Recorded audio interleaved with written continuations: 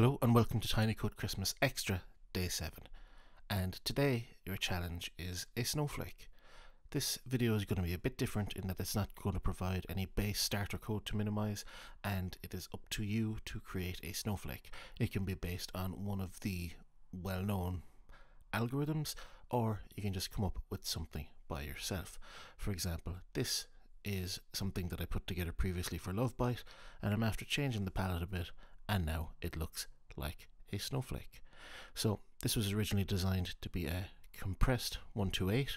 So if you do want to use this, there's still a lot of room for improvement there, but I'm going to recommend that you go off and design your own snowflake, have a lot of fun with it, and then try and make the smallest bit of code that is recognizable as a snowflake.